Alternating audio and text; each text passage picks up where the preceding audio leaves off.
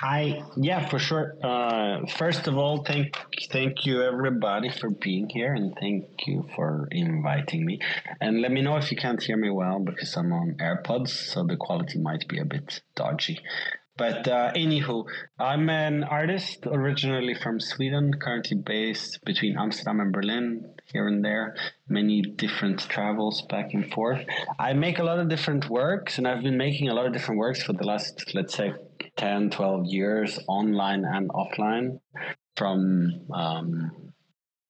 just trying to work out how to best summarize my artistic practice. I can, like the typical resume bio that I usually use and send around for exhibitions and stuff, says that I often set up systems or design like game-like structures where I set up a bunch of different parameters and then initiate the process, and then whatever comes out at the end is somehow the art. But also very often it's quite performative. But performative, not so much in the performance sense, but performative over time. So certain systems and networks play out or perform. Like one of the most well-known exhibitions I did was in 2013, which was called The Fear of Missing Out, where I created an art world database by scraping all the different art world websites, and then used this database as input for an algorithm I wrote to make instructions for how to make successful works of art.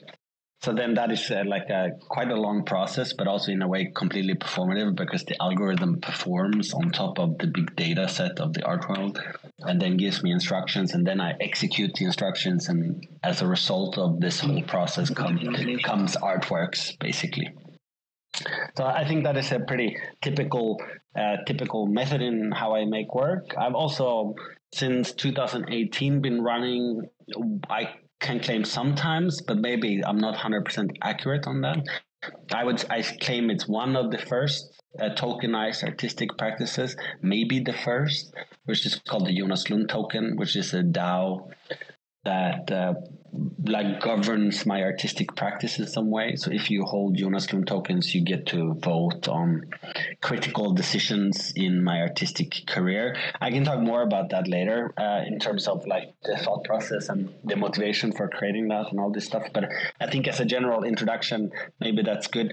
I also made a lot of different types of NFTs, both kind of conceptual and not so conceptual works.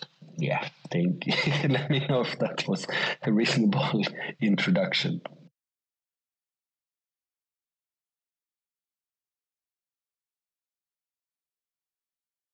Jonas, can you hear me okay?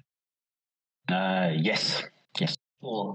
Thank you so much for being here. Yeah, Daniel also said it in the chat. I think we would love to hear more about the Jonas Lund token. Like, what was your general thinking around the project, and how did you gather your initial community? I've also been curious for a while, like to what extent this project is performative versus real, right? Like, do you actually follow through with the decisions that the community ends up making, and like what happens if it's an outcome that you're not so interested in? Yeah, for sure. I can talk much more in detail about that. Let's say it is true to the fact that I follow along with the decisions that happen, but it's also in part performative because I'm still the majority shareholder. So I'm like the Mark Zuckerberg equivalent of like Jonas Lund token universe, where I sit on more than 50% of the shares. So, but I never participate in any of the votes. But in case of emergencies, I could, right? So it's quite protected. And then in a way, of course, it's similar to many other NFT structures, which are not governed by anything but conventions, that we all agree that this is how they function. Whereas like no smart contract would ever hold up in court, more or less at least. But the origin story of the Jonas Lund token is a couple of different strands of like inquiries. One of them is I've been very interested in like decision-making processes for a long time, or thinking about different models for like a representative democracy in some way. And I think the decentralized autonomous organization structure allows for a lot of different experimentation in terms of this. whether you go for like a JPEG Canon's way of distributing votes, or you do like quadratic voting, or you do like liquid democracy where you delegate experts to vote on your behalf. So all of that, like the Jonas Lund token provides a platform to explore a bunch of those different things. But the core principal idea is that it's all about like value production in the art world. So the value production structure in the art world is quite, let's say, hyper hierarchical, that the higher up you are in the art world hierarchy, the more influence and power you have in determining what's good and what's bad, and what's more interesting, like what's more relevant and what is not relevant, what deserves to be platformed and not. And the higher up you are in this hierarchy, the more power you have in like pushing through your vision of what is important and what is not. And it's all founded in the institutional theory of art by George Dickey and Arthur Danto, which is art is whatever the art world says is art. So in order to receive the designation, so in order for an object or a painting or a photograph or an NFT to receive the designation of art, it has to be recognized as such by an institution, which in this case is the art world. And the art world is all the different participants in this like global network, like artists, curators, museum directors, like collectors, auction houses, art writers, journalists, etc. And all of this works in a sort of really super interesting network of approval, or network of sort of subjective opinions, because there is no way of quantifying the value of art beyond an auction price. So everything is sort of subjective, but then it's also not as soon as it reaches enough people in the network to be recognized as relevant. So in the Jonas Lund token project, it's like the value of the Jonas Lund token is tied into my performance as an artist. As my career improves, so does the value of the Jonas Lund token. And in a way, because of how it works, that art is whatever the art world says is art, if the board members of the Jonas Lund token are representatives of the art world, whatever they say is the truth. So it's like a self-fulfilling prophecy of kind of hedging value production. If I have a bunch of really powerful curators and collectors on my board, and then they determine that option 3 in any given vote is the correct decision, just by the fact that they exist and they are representatives of this power dynamic in the art world and they vote for it, it's automatically the truth. So it's like a sort of it's a partially corrupt structure where I hedge the value production in my artistic practice. Or so at least was the basic assumption when I started it in a way. So then to come back to the other question of how I chose the initial board of trustees and how it actually works is that it started like, so there's a fixed supply of 100,000, which seems quite low, but I think that also makes each individual token more valuable somehow. And in the first phase in 2018, I allocated 10,000 tokens to distribute to form the initial like advisory board. And then that was a selection of artist friends, curators I worked with, and then there's some collectors and some other random like art world participants. Anybody I could think of in my network that has like influence and power in the art world network, essentially.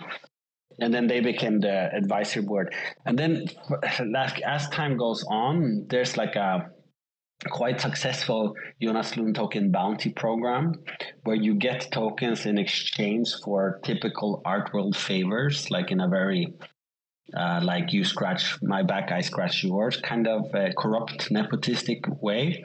So if I get invited to do a solo show in an institution, person who invites me, often the museum director gets tokens in exchange. So slowly over the years, there's more and more people from the art world networks that enter into, that gets like platformed into the Jonas Lund token universe, essentially. I think that is like the broad intro to the work. Maybe I hope that's quite clear. If there's more follow-up questions in regards to that, perhaps.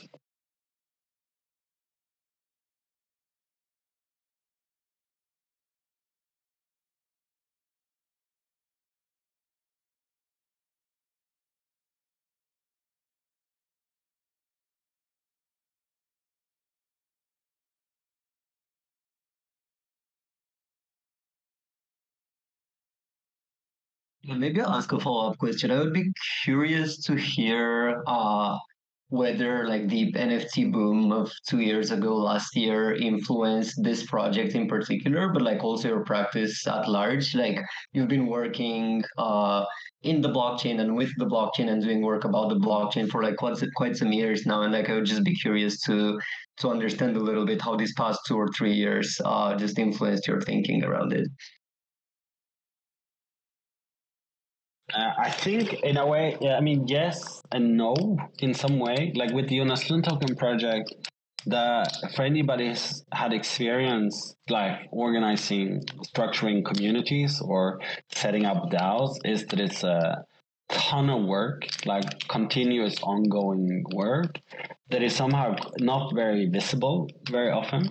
So in the case with the Jonas Lund token, I always feel like there's so much unrealized potential with this work because I have so many other things to do all the time that I never have enough time to dedicate just straight up to the Jonas Lund token project because there are so many aspects of it that hasn't really been explored fully. And I would really like to pivot it into becoming much more of a financialized incentive structure to go into like really go hard into like a DeFi pro crypto scenario where everything becomes gamified and everything becomes of like straight up sort of partially corrupt incentives. Maybe it's like turning it into like a mini FTX and then it can all collapse and then it just blows up beautifully and then it's kind of over. So it reaches a sort of circle complete version of like a crypto utopia that just falls apart. That would be really nice. I think in general, that is like the challenge with the Jonas Lund token project because within like the, let's say the NFT boom, the JLT could have like capitalized a lot more on that and like really drive it and really start from the beginning, essentially just try and platform everything and just incorporate everything into it. Hasn't really done that much. There hasn't been many Jonas Lund token NFT projects either. And I think there certainly should be. It's again just a question of time.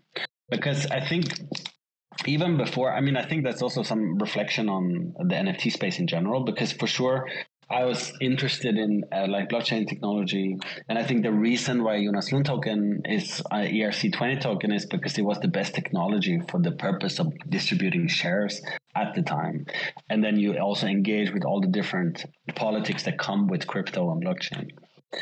But in some way, there's like for sure. So since the NFT boom, let's say I've done a lot of different NFT projects because it's also super interesting to reflect upon what it does to all these different aspects of value production, of artistic production in general, and how much the network grows.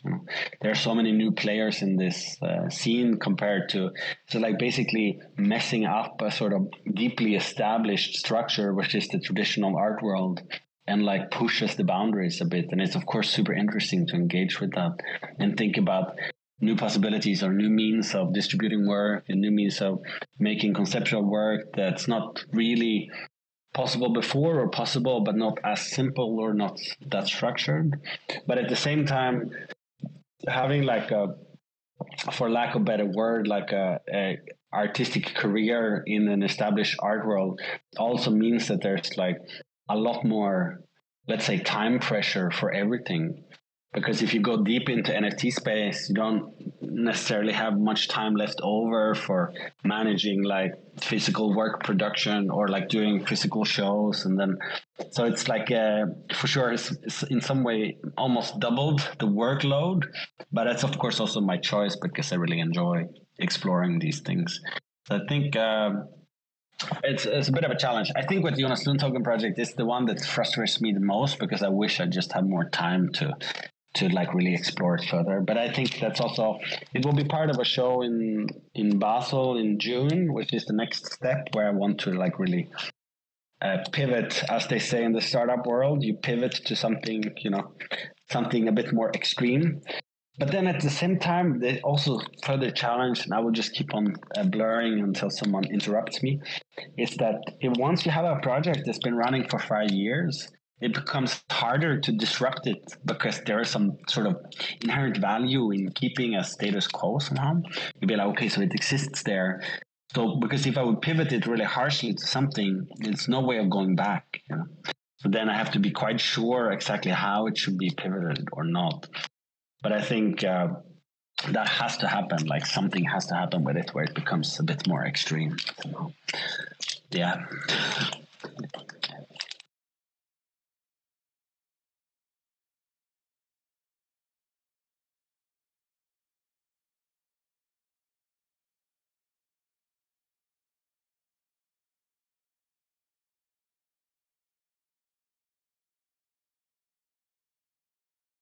Okay, maybe ask one more question if that's okay.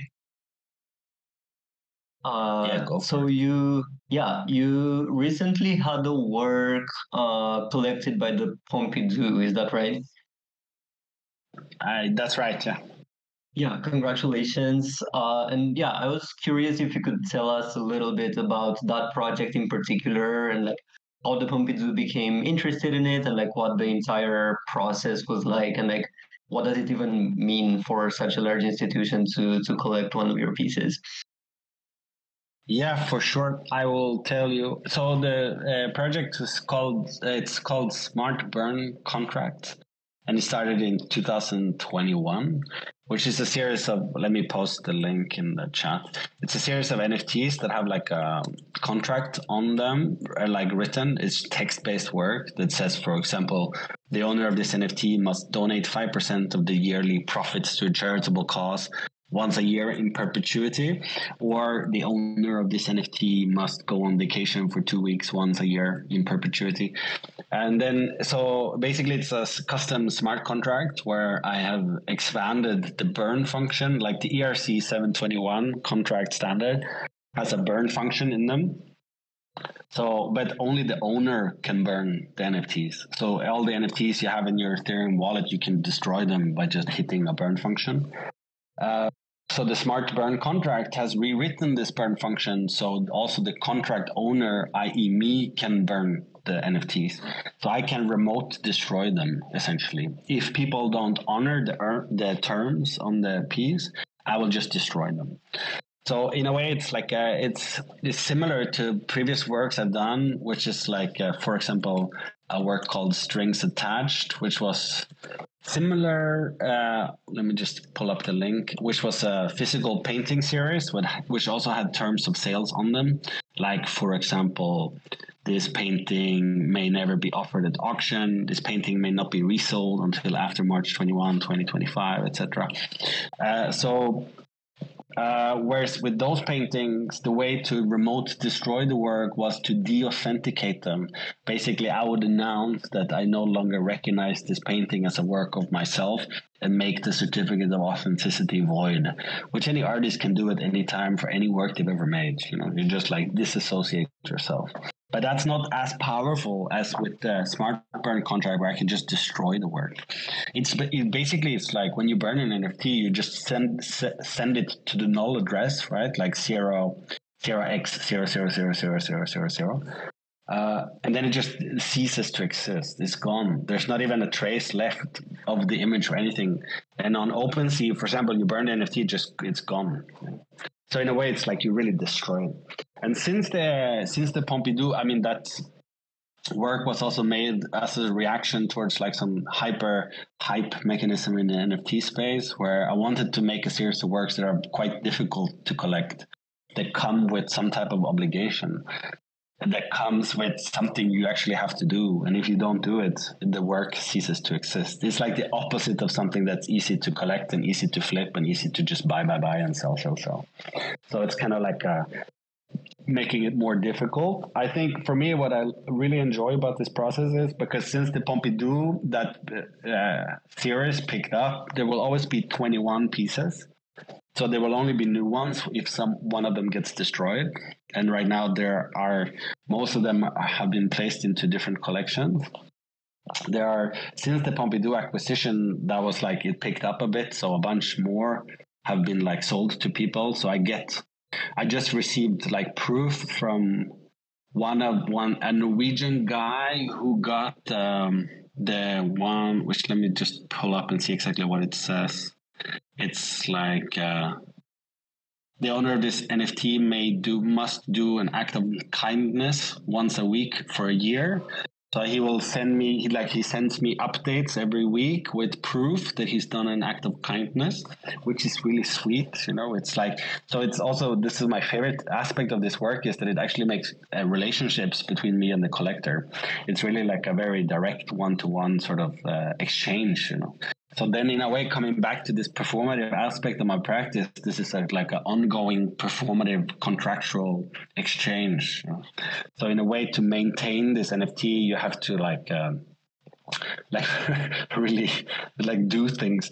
The owner of the NFT, that says the owner of this NFT must go on vacation for 2 weeks once a year in perpetuity. She sends me pictures from the vacations, they're like, hey, look, I'm on vacation, this is the proof. And there are a couple more now that are quite difficult. I airdropped the owner of this NFT must plant 1 million trees within 2 years from the date of purchase to Stevie.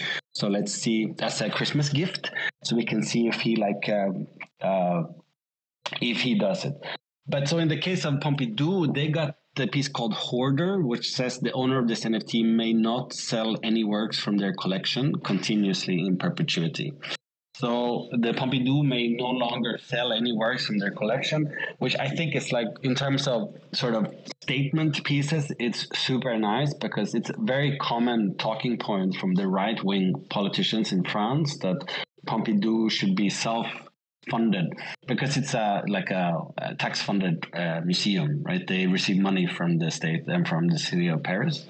But then they claim that Pompidou should be self-funded because they have a huge collection, and all they would have to do, like including some very expensive works from Duchamp, from Warhol, from Picasso, So they could be easily self-sustainable by just selling a couple of pieces from their collection, and then that would fund the museum's business. But now they may not.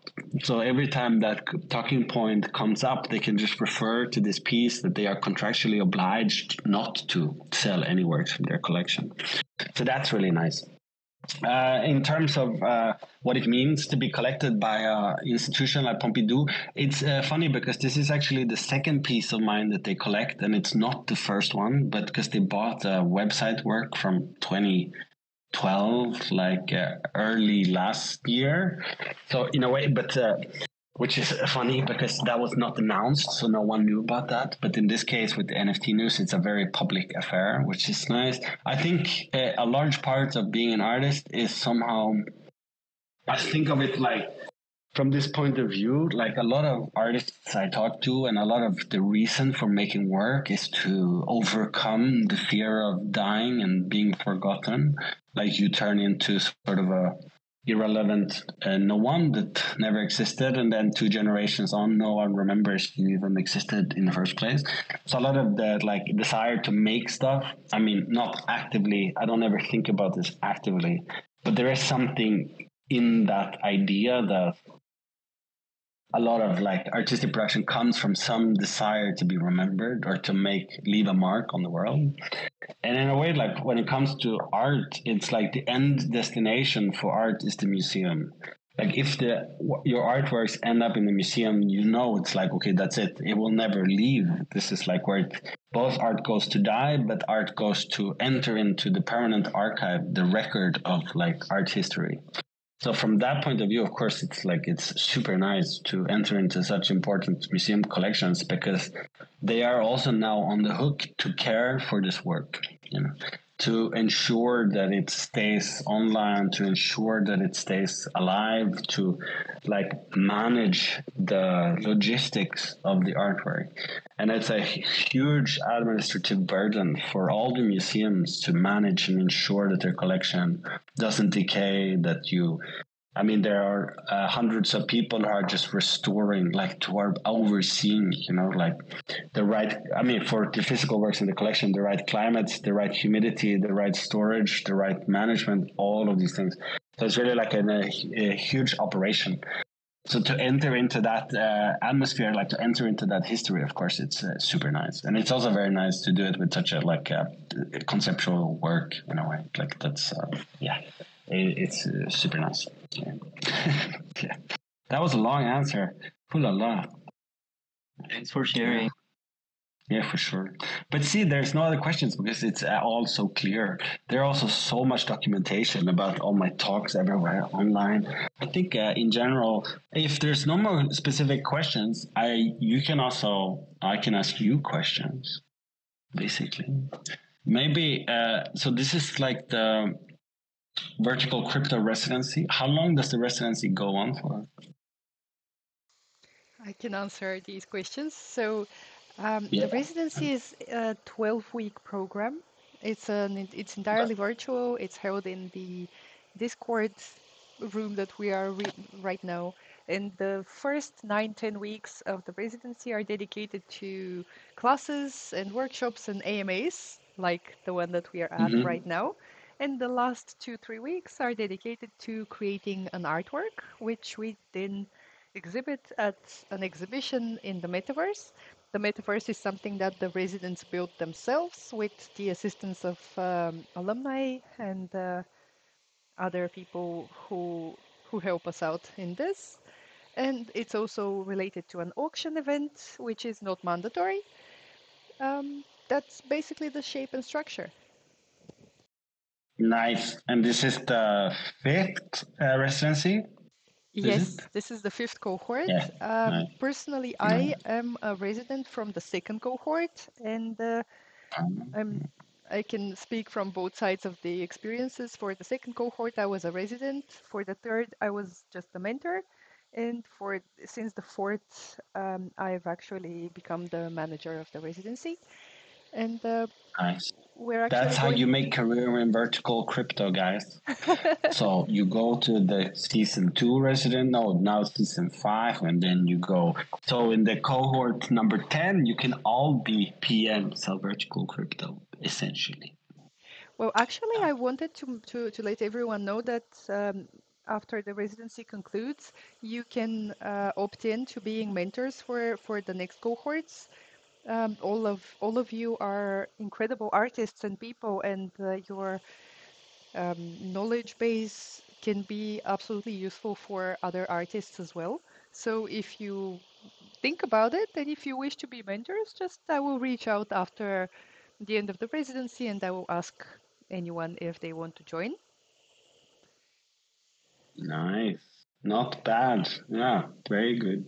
And also, just so you know, we're actually going to be next week on Tuesday or Wednesday, we're going to be opening up the open call for the applications for the next cohort. So if you have friends that are excited about this or wish to um, share the news with anyone, just be on the lookout and we will be posting about this next week. Usually the open code lasts for about 2 to 3 weeks, so that's plenty of time for people to get their information together and to apply. The form that you have to fill out when you apply, as you know, because you already did that, apart from Jonas here, is very simple and it's um, it's very friendly. It's not something that gives you the impression that it's going to take an arm and a limb to participate. So just wanted to give you a heads up on that.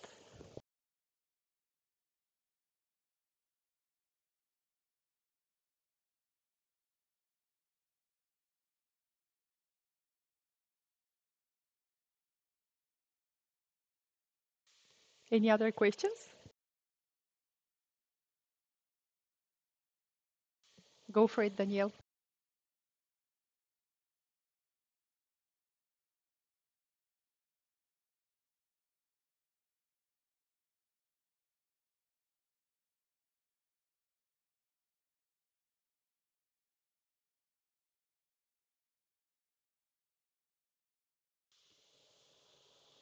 So Jonas, this is one for you. Should I read it out loud or are you No, it's ready? okay. I see it. I'm just Awesome. just typing a message.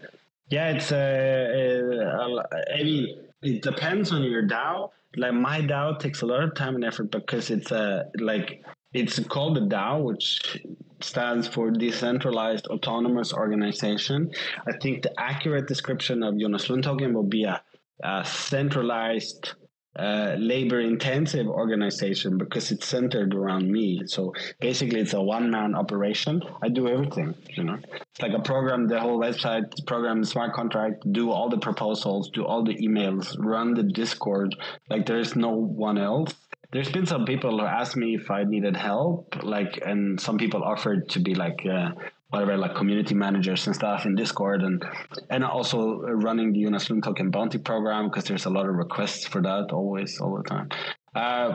Which I never had time to even structure the setup so much that it could allow for another person to do it because everything is somehow centered around me. So yeah, I think many people struggle with this. I had many conversations with people who run DAOs in general.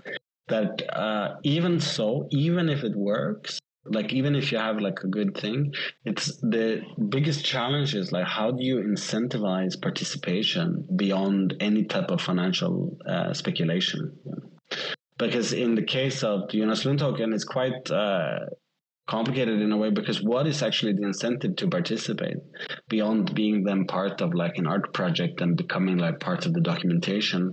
And a couple of my friends have mentioned that it's quite like it's like instrumentalizing friendships in some way because I'm asking people to participate, whereas they get not so much in return. So I think that's one of the core issues with a lot of DAOs is that how do you actually incentivize things? Somehow, I think the most successful DAOs, and if you think of like Friends with Benefits, for example, or other ones, is the ones that come together for a shared purpose in a way. So then the organization and activation happens more organically, and then it's more grassroots from the ground up instead of from top down. And the Jonas Lund token one is more it's a complicated one, and I really the way it suffers is that I don't spend enough time on it, so then it also becomes less active, and then it like never takes off.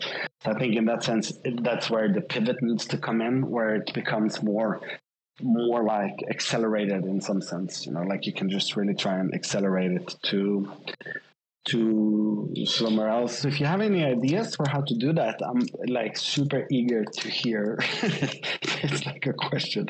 How can you like increase the financialization of it? Like in a way, it's like, so you can do like what Blur does. You just airdrop more tokens and then make a marketplace where you buy and sell the tokens, and then it becomes like something else. But that sounds more like a pump and dump scheme to me than anything. And then it's just like once it's pumped and dumped, that's it. Then it also just collapses. So I think it's a bit of a challenge. But I mean, on the other hand, it also gives a lot of different things. It's like it's a very fun project to do, and it's been exhibited many times in many different shapes and forms. And I think it's nice.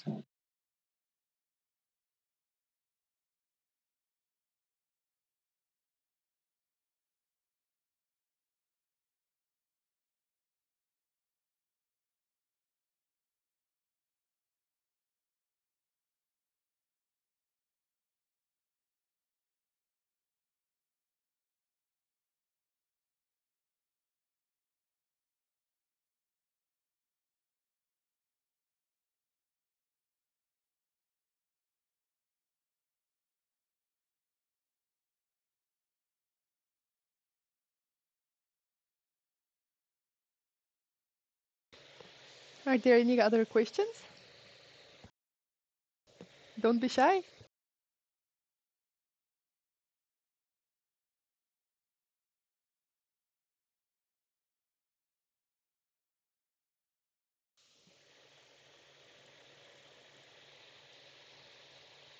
It must mean that my artistic practice and work is so clear that it doesn't ask many questions. That's quite good, yeah. But I also think it's not so easy. I mean, it's maybe it depends on the typical AMAs also, because it's more.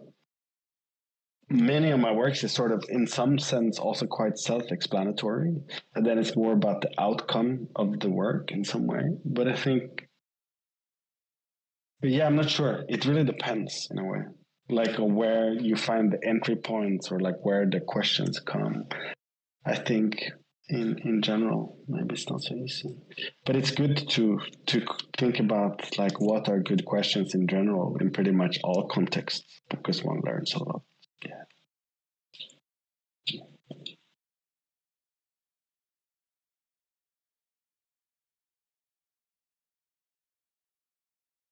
I have to say, Yeah, this is a tricky one. Yeah. Sorry, I I have to interrupted say you. I really love your website, but let's answer the question. Yeah. How important I find marketing Twitter so that both to be in terms of success. I mean, I think it's quite complicated in general. It's like, so as an artist, you're expected to make the work, to contextualize the work, to write about the work, to PR the work, and to promo the work. And then it's like 5 job descriptions in one, where actually all you want to do is just make the work. I think Twitter, for sure, in this NFT space has become incredibly important for good and bad, like both good and bad sort of positions, because not all works like function in that format. Not all works it's like suitable for Twitter format. So what Twitter does like in that way is really optimizing for a very particular type of work, and I think that is not without its own complications. I'm lucky in the way that I don't have to rely too much on Twitter for like communicating my work in some way. Although I'm sure I could have like much more success in certain aspects of my career, like in certain like NFT drop versions of careers by focusing a lot more on Twitter. I just don't want to. I just don't do that because I just don't want to. Which is like it's a choice in a way. I think it's an interesting observation from Brad Trammell. He did like an NFT report. Was it like 2 years ago? Yeah, 2 years ago. Whereas like in the traditional art world, it's like, the setup. It's like artists make the work, galleries, dealers sell the work, collectors buy the work, and the museum validates the work. So the museum is the place where the work goes to get like a stamp of approval for its value being correct, right? And then all the collectors are super happy because the collectors are on all the boards of all the museums. They just promote the work they collect to enter into the museum collections. So it's quite corrupt. Brad Trammell's observation in that space is that in the last couple of years, there has been like a shift in the validation process, where it's no longer really the museums that validate, although they do, but they do less because they've been destroying their own credibility by staging really stupid exhibitions and by being like quite openly corrupt. Like they stage, Banksy and Kaws exhibitions and Björk exhibitions and sneaker exhibitions, etc. And Brad's claim is that it's like that validation process is moving from the museum to fans. So fans are the ones that validate everything. So fans are the ones that sort of approve the content to prove that it's valuable. And I think that is super true in the NFT space. That like the more followers or the more social capital you get, the more that converts into actual capital from NFT releases and stuff. And I think that is quite problematic in the sense that is for sure not highlighting and promoting the works that are the most relevant, let's say. And it's like then it comes back to a popularity contest in some sense, which I overall find quite complicated. But maybe it's also it's complicated, but maybe in some ways it's more fair of an evaluation process compared to like a very elitist hierarchical power structure, which is the art world. Maybe it's more fair that the people decide what is like relevant and valuable, as opposed to like professionals in a museum board. But there is something that happens with first of all, Twitter is not really like a forum for in-depth conversations about anything, and it always very quickly spirals into nonsense or just like trolling or things. So I don't know. It's complicated. Yeah. I think in some aspects it's quite. I think when you're starting out, Twitter and Instagram. I don't know if anybody is on Instagram anymore. It doesn't feel like. And that also it's becoming the long-term complications with this is as all social media platforms, Twitter and Instagram in particular, are switching to like the algorithmic feed where there's no longer chronological display of everything you see, is that then your popularity or your success as an artist is so not in your control. Then it's just about like trying to game the Instagram and Twitter algorithm, which for sure does not optimize for the best, like for the like greatest quality or anything. It optimizes for a very specific type of work, and I think that is quite problematic in the end.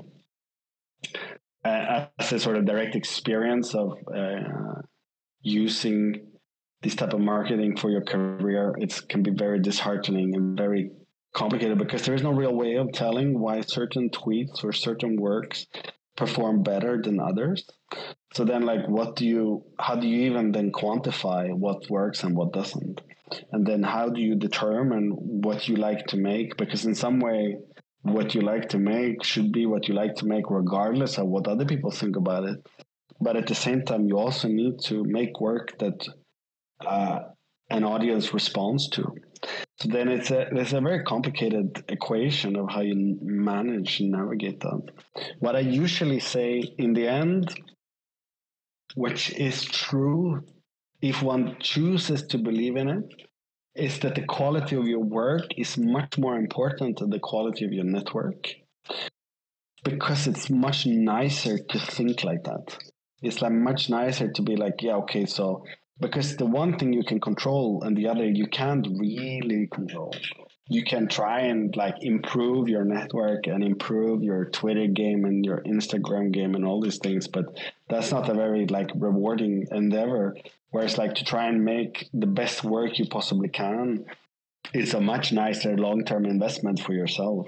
And then long-term, I really believe that the quality of your work is like what really matters, because many artists are like, like art world successful are not on social media at all, but then maybe they come from a different generation or a different sphere. So it's complicated, I would say. But I think as my resolve in that is to decide for myself that I care much more about the quality of my work as opposed to the quality of my network. But that's also coming from a position where I already have like a career. So it's also not exactly fair to say this. And it certainly comes from some position of privilege in a way, because I don't have to rely on it. Although for sure, for doing like NFT drops, for sure, Twitter is super important.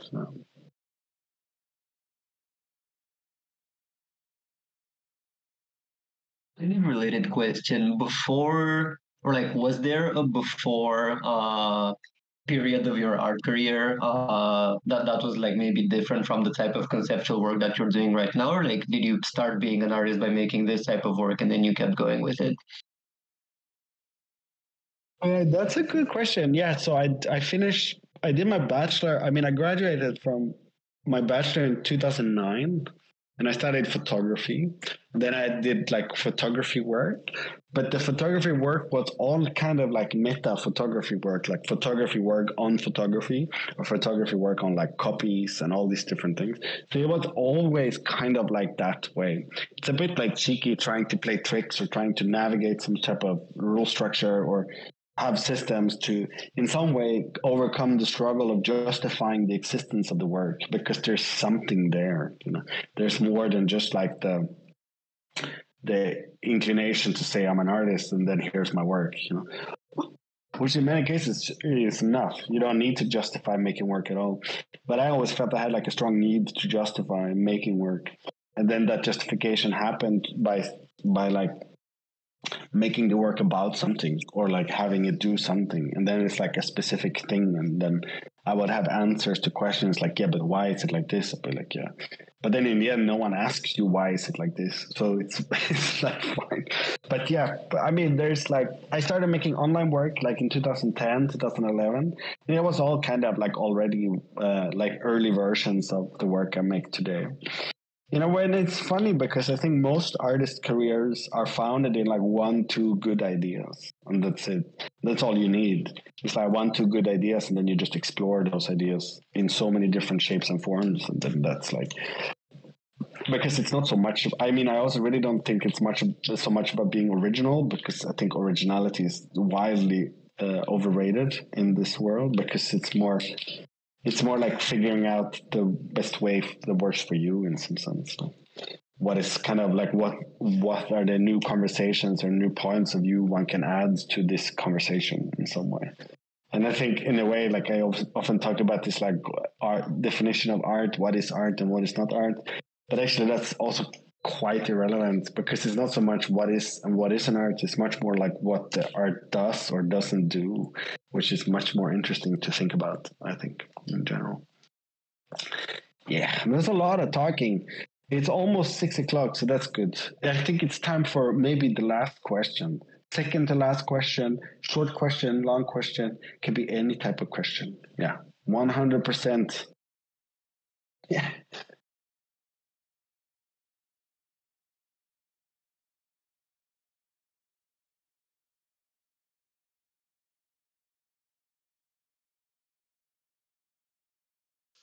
I have a question. While you think I can promo my latest exhibition, which closes on Sunday, called In the Middle of Nowhere, which is at Office Impart in Berlin. If you are in Berlin, you should go have a look at it.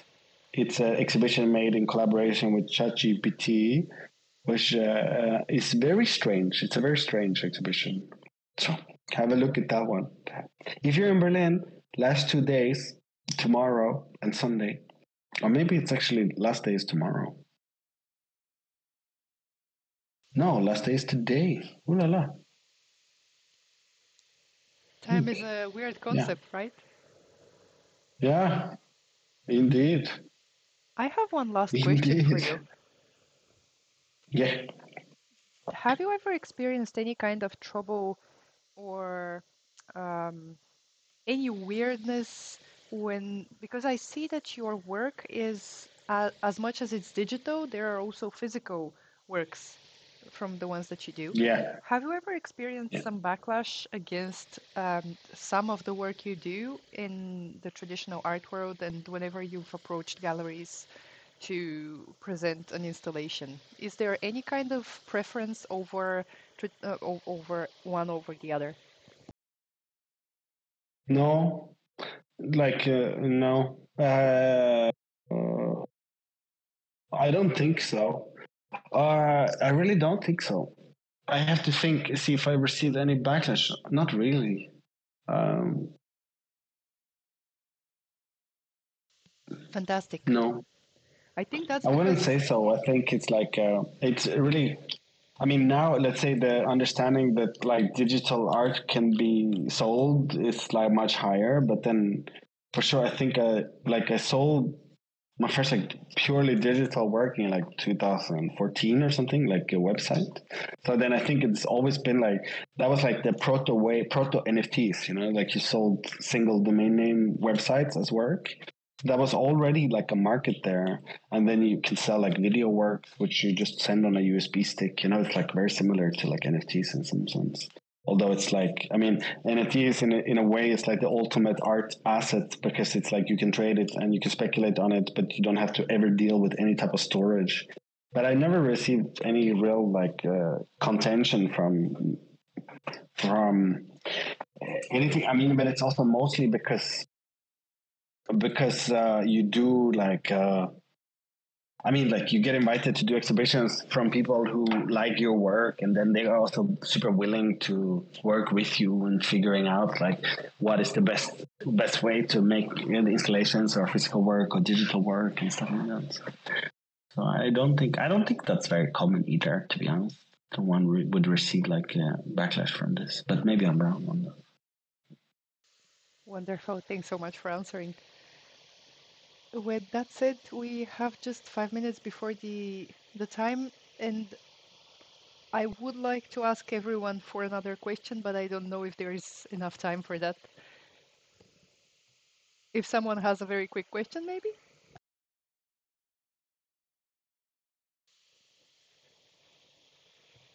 If not, thank you so much, Jonas, for taking the time to answer our questions. And Yeah, for sure. Also, jo- last point is if you come up with other questions later, you can just write me on Discord or whatever. I'm in the Vertical Crypto. You can also join the Jonas Lund Token Discord. Let me self promo, and you can follow me on Twitter, wherever. It's like I see. Yeah, could you it's like could you drop here's a the link for us to yeah. to your Discord? Yeah, for sure. I'm just trying to find the voice channel there. Yeah, there. Awesome. Thank you so much again, and have Twitter. a Yeah, for wonderful sure. weekend. And good luck with Yeah, likewise. the exhibition. Bye. Thank you so much. This was wonderful. Thank you. Thanks, Okay. everyone. So, Ciao. Bye.